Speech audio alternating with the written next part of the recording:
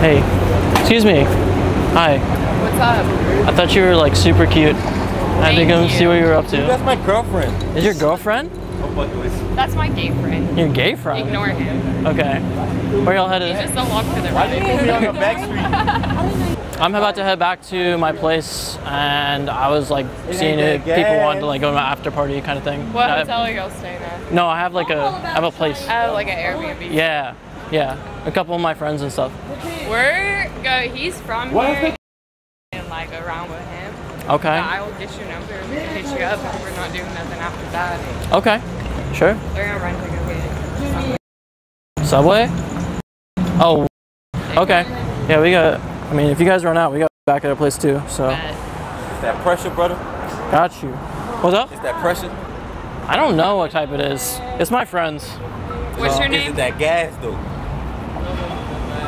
I don't know. I really don't know. It gets you high. Yeah. Exactly. You're asking me fucking questions. Yeah.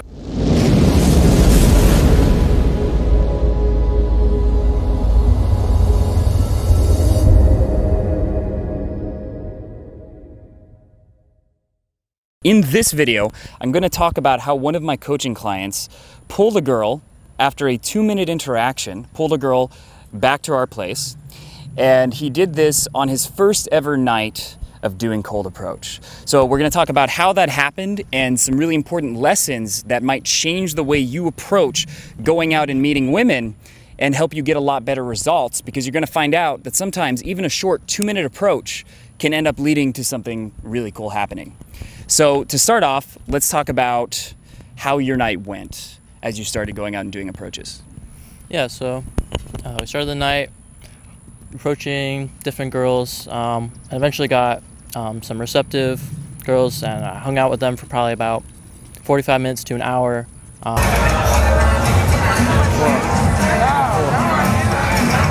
Hey, excuse me. You guys know where like the fun place is tonight? Like where it's happening? No, we may go to this country place or a booty pop place on the left. Okay. It's a booty pop. What does that A lot mean? of cute blonde girls. Oh, word?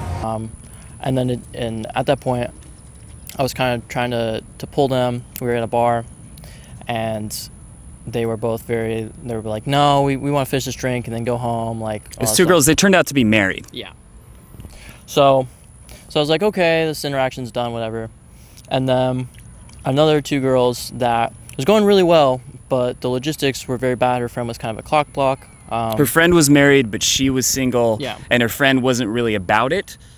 But the other girl, who was very attractive, was definitely into you, but Yeah. it's kind of a difficult logistical situation. She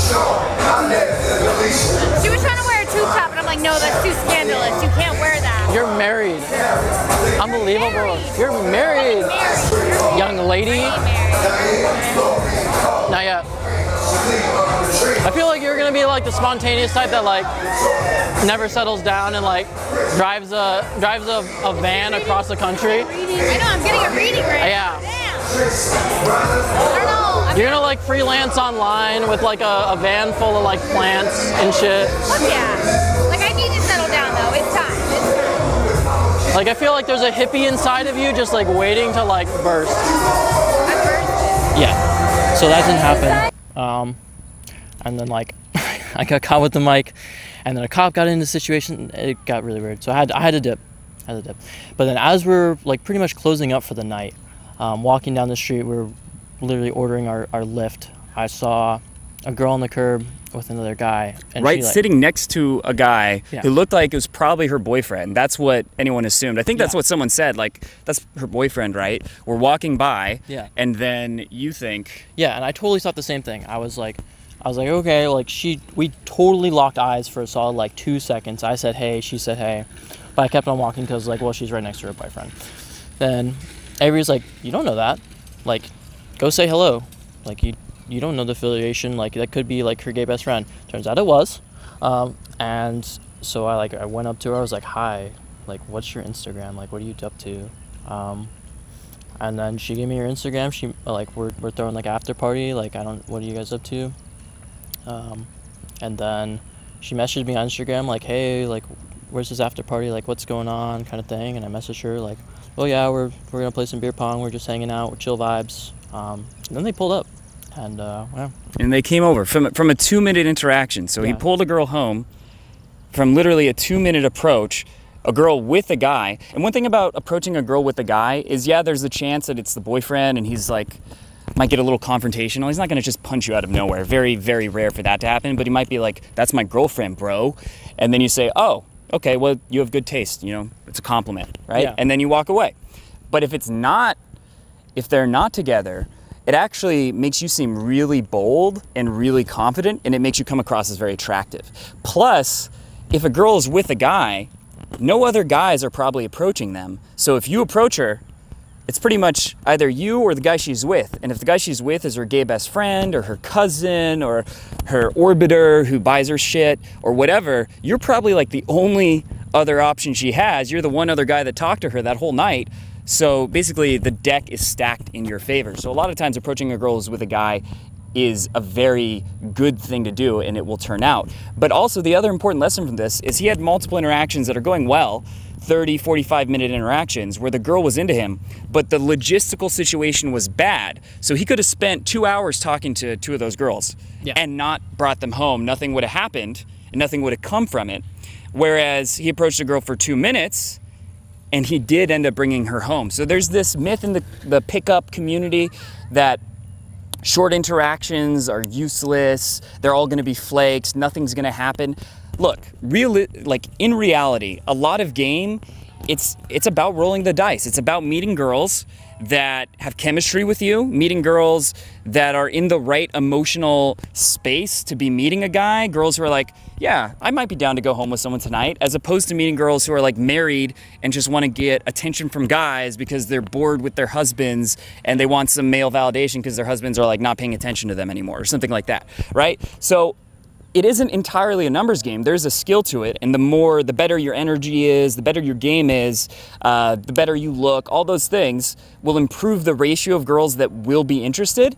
But a lot of it is finding the girls that are interested and capitalizing on those, as opposed to what a lot of guys do is they'll approach 2 girls, talk to them for 2 hours, not realizing that it was never going to happen. So you want to find out quickly, can I pull this girl? Is she down? And if she's not down, then I should just get her number, move on, and maybe she'll show up for a date, maybe she'll show up later. Yeah. So if you're having like an interaction and it's going decently well, you like the girl, she seems to be possibly into you, just say, hey, what are you guys doing later? Or say, hey, I'm having an after party later, you guys should come. And then if she says, yeah, that sounds cool, that means they're open to the possibility of going home with you later, and it's a good idea to commit and stick to that longer. Whereas if they say, oh, I have to do, I have to get up early, we're leaving in the morning, they don't seem down, they're not interested, then just, get their number, move on to the next girl, as opposed to, it's like doubling down on a bad poker hand. If you have bad poker cards and you keep betting more and more money, you're just wasting a lot of money. And that's the same thing if you're talking to 2 girls, their logistics are bad, you probably can't pull them, and you keep spending more and more time, you're just wasting your night on an interaction that isn't going anywhere. So a lot of the times, a pull will happen from like a 2-minute interaction. And also, the other lesson from this is getting numbers from a club is very valuable. Get a ton of girls' numbers and get it with the context, hey, we're having an after party later, you should come, invite them all at the end of the night, and some of them will probably come. And if you do that consistently, you'll end up bringing a lot more girls home. Any last thoughts to add to that? No, it's pretty spot on. So yeah, and look, this was his first night ever doing cold approach.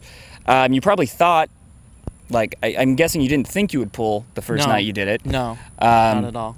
And it doesn't have to be super difficult. There's just a few things you have to do right. You have to show some intent. You have to lead things forward. I mean, that was the other big lesson I was giving you, is just go for the lead. Lead, take them to the bar, ask them to the after party, move them around, lead. And if you do that, the girls who are interested, they follow, eventually you pull them. And that also shows you if a girl won't follow your lead, it's probably not gonna happen, so you just get her number and move on.